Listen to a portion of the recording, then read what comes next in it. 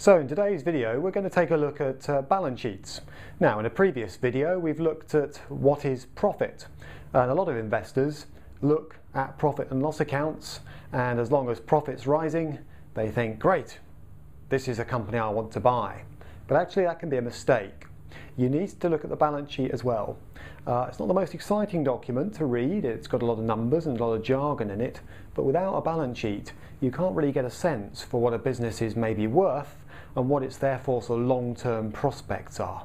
So this video is all about what balance sheets are for and the very basic types of information you can expect to take away without getting buried in the jargon and the accounting buzzwords.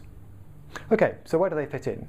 Well, accounts basically can be divided into three important statements. Buried right in the middle of the 100-page document we call a set of accounts, you'll find a profit and loss account, a balance sheet, and a cash flow statement. So let's take a look at those first two. In essence, what you've got is this. Every 12 months, the directors will prepare a balance sheet. As such, it represents you freezing the business and taking almost a photograph of where it's at right now. And you'll notice the balance sheets are prepared at specific dates. So, for example, you might have a balance sheet prepared at the 31st of December for a particular year, say 2010.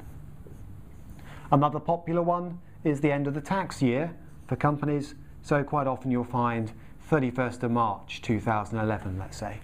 The point is, the directors pick a point in time, the end of the trading year, if you're a retailer for example, sort of around Christmas time let's say, or the end of the tax year, they're quite popular, but certainly not the only options, and you prepare a snapshot.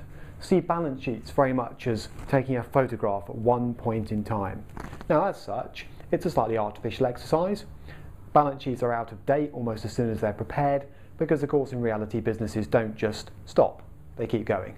But nonetheless, as a quick snapshot of what a business might be worth, balance sheets can be quite useful. And usually they're prepared at 12-month gaps to keep the accountants happy, with possibly an interim statement somewhere in between, say every 6 months or even every 3 months. Now, just worth noting that although we're going to focus on balance sheets, if this is a 12-month period, a profit and loss account is more of a story.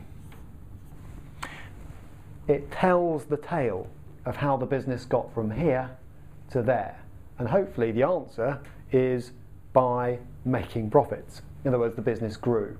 So, although this video isn't about profit and loss accounts, see the profit and loss account as more like a cine camera, capturing everything that's happened and summarising it between two balance sheet dates, then the balance sheet is a photograph. So the language of profit and loss accounts is sales, revenues, minus costs, to give you a profit. It's a story.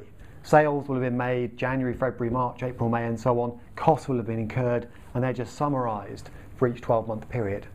But really, for a sense of what the business might be worth to an accountant, let's say, you want the balance sheet, the snapshot. So, what is a balance sheet? What makes it different to this thing, the profit and loss account? Okay, well, basically, balance sheets are simply quick snapshot statements of net worth. So, sounds very flash, actually very simple. As Tim Bennett, I could draw up a personal balance sheet. I could start to list right now what my assets are, what I own, so a property, some cash in my pocket, and so on. Then I've got some things I owe other people. So my net worth isn't my property because I'm forgetting there's a mortgage on it. So actually if I sold my property tomorrow, all the cash isn't mine. I'm not going to sell it tomorrow, but if I did, I'd have to pay back a mortgage first. So actually the net bit I own is a bit smaller. And then perhaps I remember that I owe my mate 20 quid from last week down the pub. So I've got to think about repaying him at some point. That's called a liability, an amount that I've got to pay back at some point, even if I don't do it now. So I could start to think about my personal net worth in terms of the assets I own, and some of them will be long-term and short-term, and the amounts that I owe other people. Some of those are short-term and long-term. My mate's debt, I'll pay him back next week. That'll be gone in a week. But my mortgage, that's not going to be gone for 20 years. So some of my liabilities are short and long-term too. And my net worth is presumably the difference. And that'll increase or decrease depending on which day of the week you ask me to do it. And that's roughly what companies do. A balance sheet is simply a statement, if you like, of what they own minus what they owe other people at, let's say, the 31st of March. The difference is known, not surprisingly, as the net position. And then at the bottom, the reason they balance is you answer the question, how has that net position been funded? Balance sheets balance because those two numbers should be the same. In other words, you can't conjure net worth out of thin air. It'd be nice if you could, but no one I've yet met can do it. In other words, somebody has funded that net position. So maybe I started my whole personal balance sheet as Tim Bennett. How did I ever go to a bank to afford a property? Perhaps my father gave me some money to get me going, and with that I put the deposit down on the property. That allowed me to borrow, and so on. Now, companies don't have friendly dads who give them money. Well, some do, but normally they have shareholders.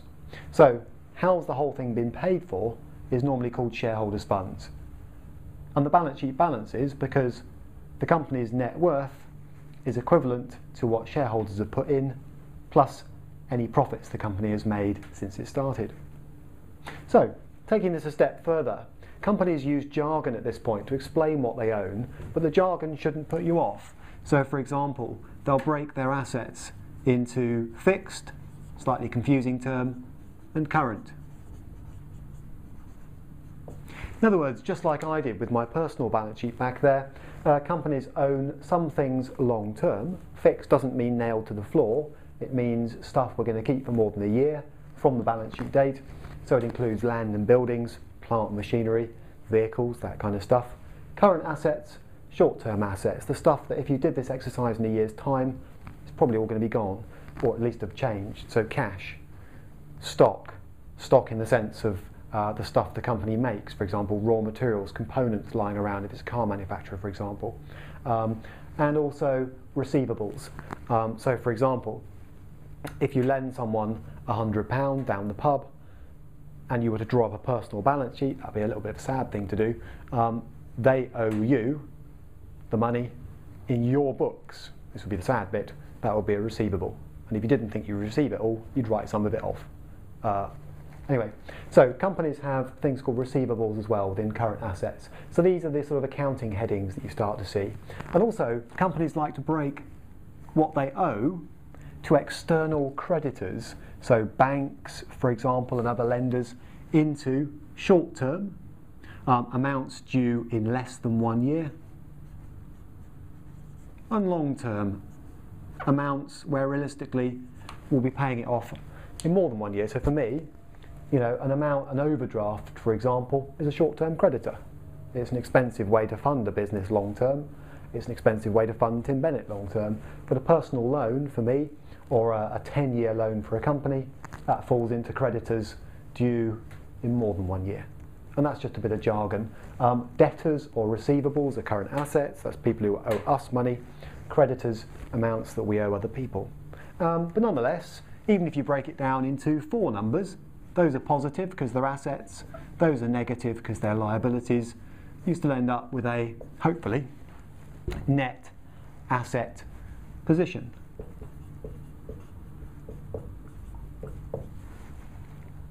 Now, down here, funding, as it's called, breaks down, broadly speaking, into share capital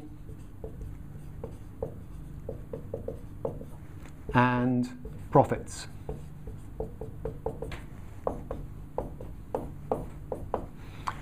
In essence, what we're saying is, in the past, in order to build the business, the company's probably sold shares to external shareholders. That funding is represented here as share capital. And also over time, hopefully the company's been trading profitably. Every 12 months, that profit statement is positive.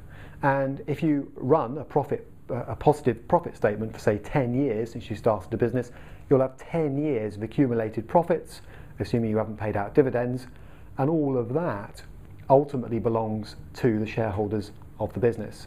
So the shareholders' contribution sits at the bottom of the balance sheet, and this is a simplification, but it's split, broadly speaking, into amounts the shareholders have put in to fund the business and the accumulated profits that if the business was liquidated tomorrow, so the theory goes, they would receive.